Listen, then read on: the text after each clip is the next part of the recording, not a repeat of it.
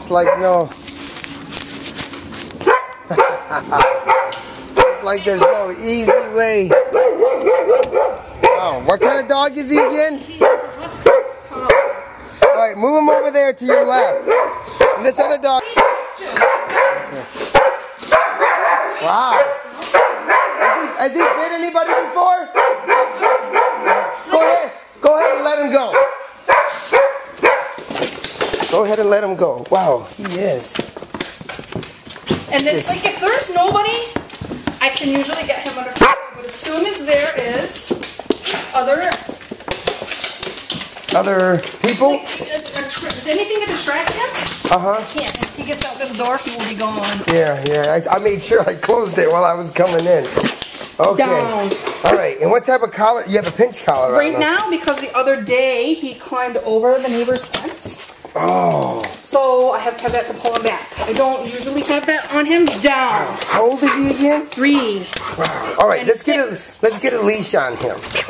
And he knows how to get out too. He knows to hit it down. All right. Let's get a leash on him. There. And he knows with this collar, he doesn't pull. He's not crazy. All right. Go ahead and walk him a little bit in here. Right here. Come. Sit. Sit. Go ahead and just walk him. Come. This is how he is, like here usually. All right, bring him back this way. Right there. Just tell him to sit. Sit. And then tell him to down. Down. Down. Down. Oh, it's not bad. Okay, keep him there. Keep him there. Keep him there. Sit. Down. Okay. So you've done a little bit of training already. He does this while we're eating. He will sit constantly, right? Almost. Okay. All right, let's fix it then. You're having issues with him. Why do you want to praise the hell out of him? Right. Let him deal with it. All right, walk some more back that way. Don't correct him for starting. Just walk. Be nice. You've already changed his attitude, right? Right. I've only been here for 10 minutes. Just looked at my watch. Come back this way. Right this way. You're going to have him sit right about there.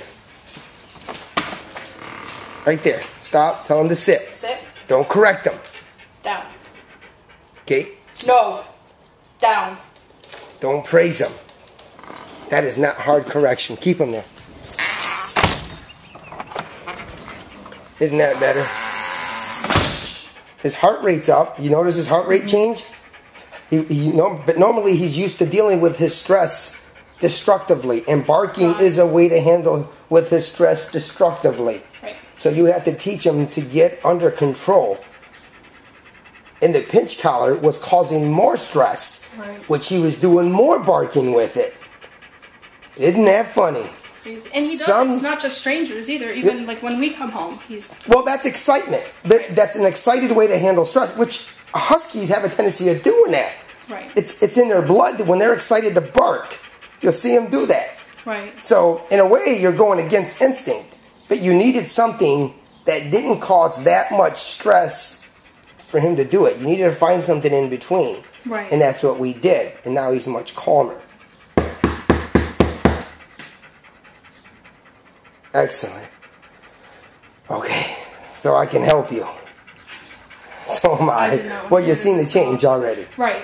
So what we're going to do, we're going to walk some more here. Okay. And then we're going to ask your neighbor to bring her dog out. I'm going to handle your dog first in case there's an issue. And then you are, just like we did in here. Okay. Okay. I set the tone, because that's what you paid me for. I set the tone to make sure there's not a problem, and then you follow through. Okay.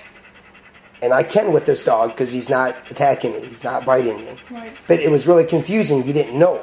Right. Yeah, I wasn't. You didn't know. Because I thought, like, when he would do that to us, I thought, oh my God, he's going to bite somebody. I can never get rid of him. Right. You're right. And really, he was just so excited that he could out of excitement, but not out of aggression. Okay. But not out of aggression. That's why I said let him loose. Cut him loose. So, if you want anybody to get bit, it would be me. Okay. Right? Oh, sure. One, I can't sue you because I assume the risk.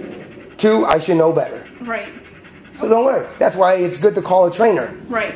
Well, you should have known better. We talked to one trainer. Our windows are a huge issue. Windows? Yes, I will fix that. We'll fix that too. Don't worry. She said you have to put something so that he can't get to them. How? What do I... I'll show you what to do. I'll tell you what to do. What you do is you put window film. Okay. Window film is what you can get at Home Depot. It looks just like this. Right. The sticky and it's stuff. the sticky stuff. Right. That's all you need to do. Okay. Because some dogs are visually stimulated like your dog is. So if you constantly see something, it sets them up to fail. But that's just part of it. Right. That's changing your environment. Now you have to train him. Right. If you just did that and never worked on the training part, you wouldn't have gotten it. Right. You wouldn't have gotten it. But it does help. She's right. It does help 50% of it, but this is the other 50. Right. Okay? That sets you up to fail because they're constantly, and then when they do see something, they can't bring themselves down. Right. So they stay at that height alert because of them constantly being stimulated. Right. So this is what you needed more than anything else. Yes. The pinch collar is adding stress. The shock collar would have added even more stress. Oh, yeah, he doesn't care. No, he doesn't care because his body tightens up. Right. It doesn't matter. But this right here, he can't.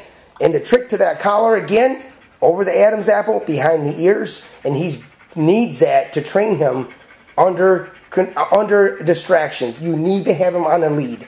If he's loose, he trains himself. Right. So now when we put him outside, I have him on a lead because he hops the fence. The lead is long enough that he can hop the fence all the way around, but he just has to sit and wait. Okay. Like it's not going to strangle him? If you have him on that one, yes. Okay.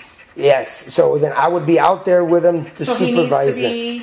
I would be out there supervising him, or get an electric fence that sits. we don't leave them out by themselves, but he'll climb the fence even when we're there. Oh, hell no. Okay, then we need to train that. That's what we need to do today. Okay. And then we need to talk about how to not set up your environment to set them up to fail.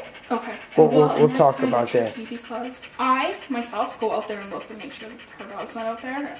And she realized, oh, the neighbor's out with their dog. I'm going to bring my puppy out. And she just lets him go. Yep, we'll fix it in 2 ways. Okay. Okay, we'll fix it 2 ways. All right, so walk some more.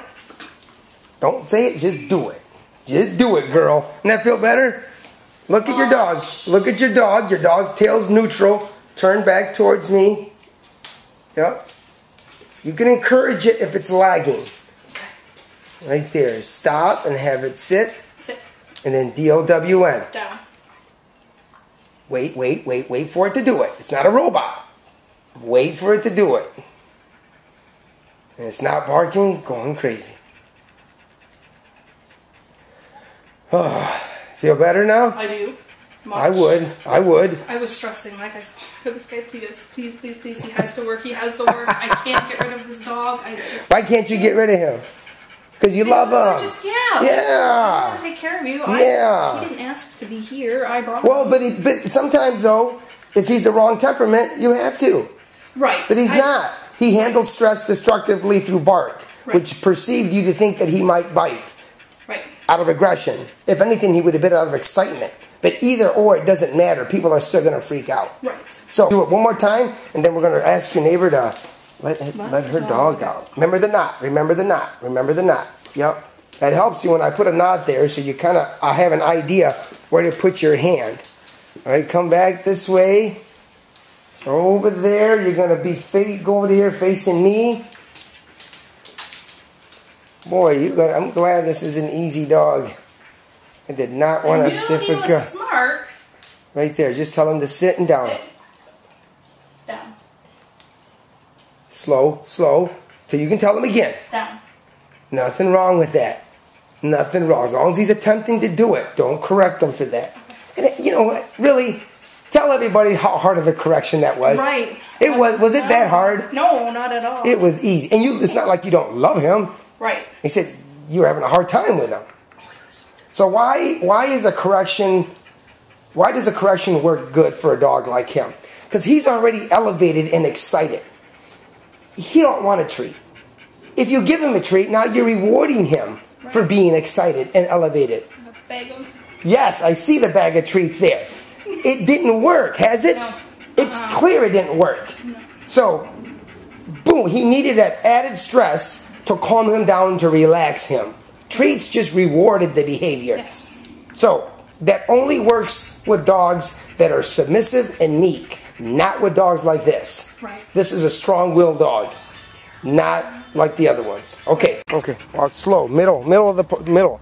Don't set them up to fail just yet. You just started. Okay, turn. Look at him. Look at him. Turn the other way. The other. Look at the dog. Don't look straight ahead. You're good.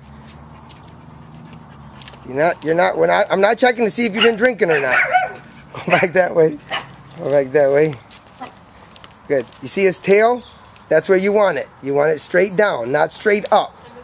His ears a little bit back, but they'll change. Don't worry about that. It's more of his tail. Right. You want him to be a little submissive. You go right here, and you're going to make him sitting down like you have been in the house. Right there. Sit. And be nice. N-T-O-W-N. Down. Nothing wrong with saying it again. Good. Oh, my what? Right? I'll make it atheists believe in God after training, huh? Darn it. You've never seen this ever in your life with this dog, have you? Like, they can't even come outside. Well, you got to have him on a leash so he learns how to control himself first. Okay. Then once he learns, then you can have him on a leash. But it's a process. Right. It doesn't happen overnight. It's a process. All right, walk some more.